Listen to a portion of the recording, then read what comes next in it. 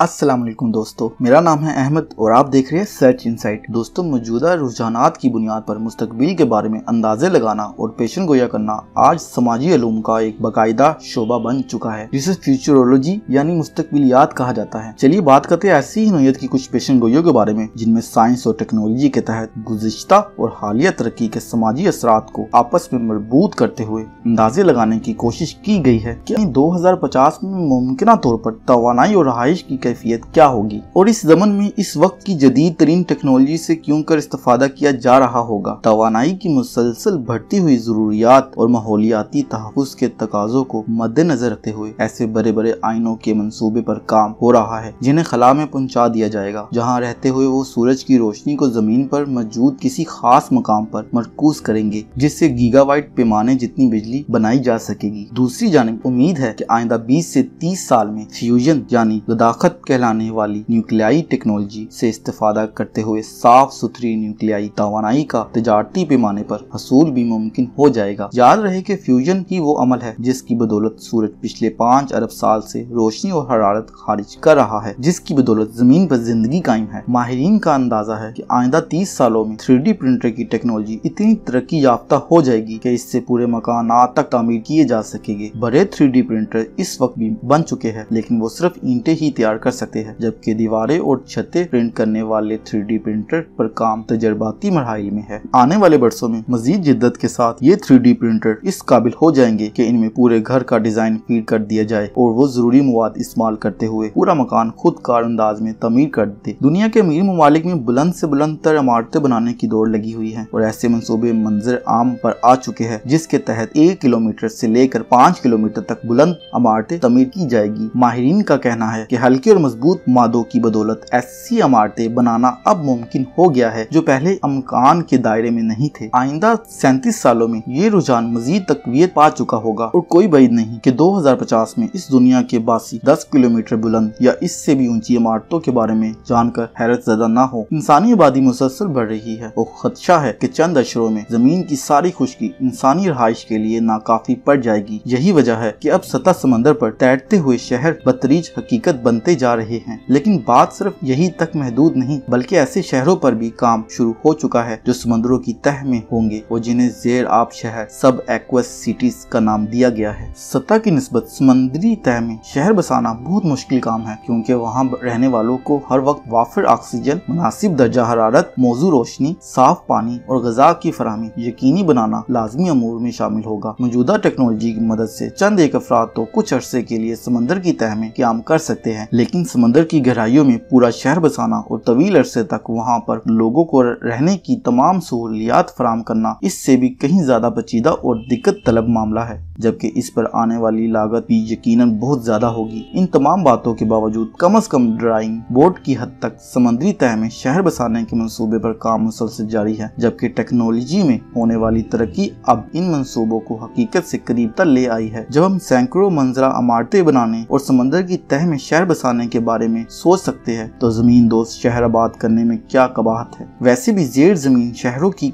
तारीख भी कम से कम 5000 साल कदीम है। अलबत्ता इसे 21वीं और 20वीं सदी के तकाजों से हम आंक करने के लिए ऐसे शहरों पर काम करना होगा जो जमीन में सैकड़ों मीटर गहराई तक मंजिल द मंजिल बने हो और जहां इंसानी जिंदगी की तमाम जरूरियात दस्तयाब भी हो। अर्थ स्क्रीपर कहलाने वाले ये शहर घुटन से पाक होंगे, जिनमें ताज़ा हवा और रोशनी पहुँचाने का खसूसी बंदोबस्त किया जाएगा जो बहुत बड़े पैमाने पर होगा। जेरे आब शहरों की निस्बत शायद ऐसे शहरों की तामीर आसान हो और ये किसी सदी खत्म होने से पहले ही तमीर कर लिए जाएंगे। वैसे तो आजकल एक बुलंदोबाला इमारत में हजारों अफराद रहाइश पजीर होते हैं, लेकिन ये तस्करा इतनी बड़ी इमारत का है जिसमें बैक वक्त लाखों अफराद रह सकेंगे और जिनके घरों से लेकर दफातर तक इसी एक इमारत में वाक़या होंगे। 1 लाख से ज्यादा अफराद को एक महदूद जगह में इस तरह समोने के लिए कि इन्हें अपनी तमाम जरूरियात जिंदगी वहीं मुयसर हो जाए कोई आसान काम हरगिज नहीं, लेकिन इसे नामुमकिन भी नहीं कहा जा सकता। ایک عمارت میں بنایا اور بسایا گیا شہر ہمارے موجودہ تصورات سے بالکل مختلف بھی ہو سکتا ہے، اور شاید آج کے دور کا انسان اسے پسند بھی نہ کرے، لیکن یہ معاملہ اگلی یعنی 21ویں صدی میں انسانوں کو درپیش رہائش مسائل کا ہے، اور بہت ممکن ہے کہ ایسے یک عمارتی شہر میں ہر شخص صرف چند مکعب فٹ پر مشتمل ایک ڈربہ نما فلیٹ میں رہائش پذیر ہو۔ دوستو آج کے لیے بس اتنا ہی۔ ہمارے چینل کو سبسکرائب کریں، ویڈیو پسند آئے تو اس کو لائک اور شیئر کریں۔